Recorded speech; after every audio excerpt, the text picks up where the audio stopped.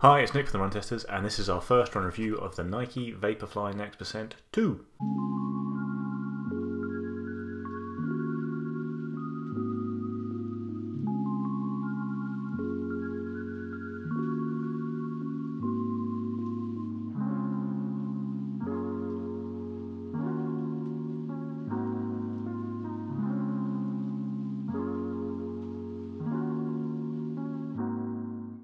Kieran and I will both be running in and reviewing the Vaporfly NEXT 2 in a full review down the line, but after my first run it today, I did kind of about 20k, including a 16k workout today. We thought we'd give you our initial thoughts. Start with the key stats of the shoe, and perhaps most importantly of all, the price has come down. In the UK it's going to be $209.95 and it's $225 in the US. The Vaporfly NEXT was 240 quid in the UK. The weight has gone up very slightly for me in my UK size 9. It's now 206 grams, which is 7.3 ounces. My Vaporfly NEXT weighs just under 200 grams, 199, 198, something like that. Although also I've used it for a while. I don't think I weighed it when I first got it a few years ago, but I think it is slightly lighter than the new version. But the drop remains the same at 8mm. In terms of the changes to the shoe, it's really all about the upper. Basically, Nike has replaced the kind of vapor weave material used on the Vaporfly NEXT with a kind of breathable mesh. It's a very breathable mesh. It's really open. See my hand for it, that's the classic kind.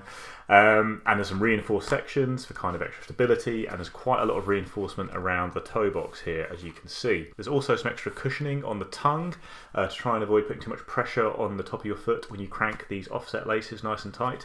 The laces themselves have changed to a slightly kind of ribbed thing that actually grips really well. I do like the lace change. So yeah, so basically all the changes here are in the upper, and after kind of one run on the shoe, I think it's probably a positive development. So Vapor Weave, I think, was a bad material, but it tended to bunch a bit in the forefoot. There's that kind of slightly crisp packet effect that it had.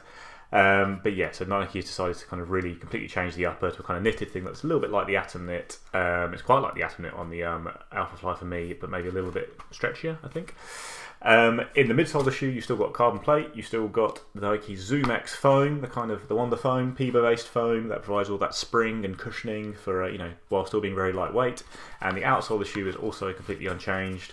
You've got kind of quite a lot of rubber at the front here, little rubber sections at the back here. I think this outsole actually stood up to a lot more than I expected. On my Vaporfly NEXT originals, gone for a lot in that shoe, and it doesn't really show much signs of wear and tear, even around here, and I heel strike, and it hasn't really ripped up that part of the shoe at all. So yeah, good, decent outsole that grips pretty well, I think, in most conditions.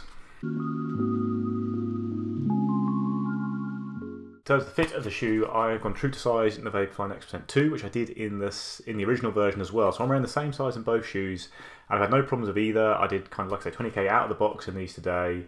The toe box seems kind of wider and more roomy. I think maybe this reinforced section keeps the material off your toes a little bit, where it hugged maybe slightly closer with the Vapor Weave.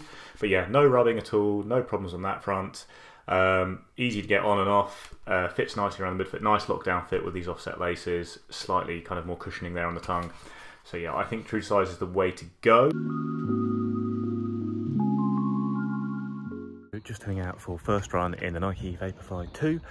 Today I'm going to be running a alternating 16k, alternating 3:30 per k and 4 minutes per k pace. I'm about 10 days out from a target marathon where I'll be hoping to run about 3:33 per k for a sub 2:30. So today should be a good session, hard but not too hard, and good spell of time at just slightly quicker than marathon pace. Really good chance to test out the new shoes.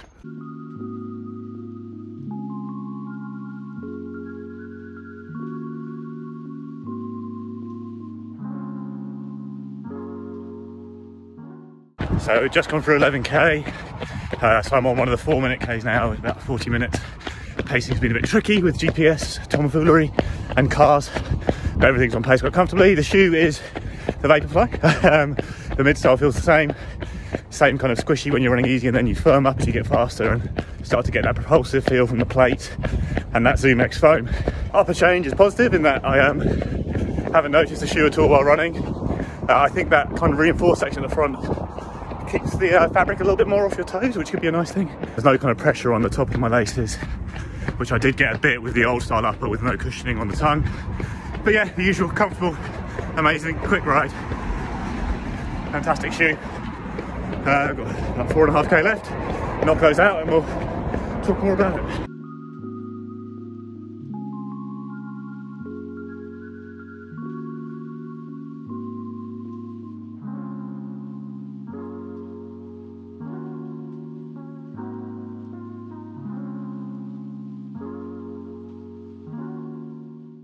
Session all done. Not too much to add to what I was saying on the run there. Like I say, the Vaporfly also was great underfoot. It's got that lovely responsive feel to it, propulsive feel.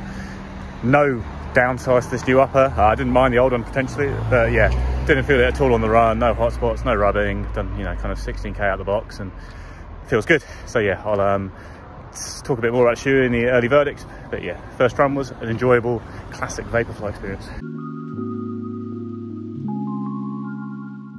So my early verdict on the Vaporfly NEXT 2 is that the changes are for the better, and the most important change of all is the fact that Nike has made it cheaper. That makes it a lot more competitive with quite a lot of the carbon shoes out there. You know, that kind of 210 price point is still at the upper range of what you're paying for a carbon plate shoe, but it's not. Nike were just the most expensive shoes by a long way. The Vaporfly is still obviously out there at £260 as the most expensive shoe, but when you consider the Adios Pro is £170, Saucony Endorphin Pro is £190, and then there's a few kind of around that £210, £220 mark. I think it's a good move by Nike. It's really going to help them fend off competition as the carbon plate kind of wars intensify. The upper changes on the shoe are also positive. Like, I never had a huge problem with the upper on the first one. So I never had any problems around the toe box at all. I know it bunched up a little bit, but it didn't bother me. The fit was fine. I ran marathons in it perfectly comfortably. I will say on the original one, I did get some slight pressure from the laces when I cranked them really tight on race day, and this cushioning today seemed to alleviate that slightly. Again, it wasn't a huge problem, but it's a positive change, and the price is cheaper. That's all you can really ask for. So yeah, small changes, lower price, good is how I'd rate that. In terms of where we'd rate the Vaporfly in the kind of ladder or rankings of carbon plate shoes, we'll discuss that a lot more in the full review video with Kieran. I personally really like the Vaporfly. That is my favourite racing shoe. I've got a marathon coming up and I'll be doing that in the Vaporfly. But I have loved racing marathons in the Vaporfly as well. I think I also really like the Endorphin Pro from Saucony, the New Balance Fuel Cell RC Elite. They're kind of two other shoes that I put right up there with this, as maybe just slightly behind the Vaporfly. And then the Adios Pro is also really good, and it's a lot cheaper. It's just very hard to get hold of. I think if you're racing 5k, 10k, there's definitely much more of a case for using the Vaporfly over the Vaporfly, because it's, you know, lighter, nimbler, turns a bit better, goes around corners a bit better, I should say. But yeah, broadly speaking, it's a very good carbon shoe. It's a bit cheaper, the upper's a bit better, and the ride is unchanged, which is a good thing, because the ride is very, very good indeed.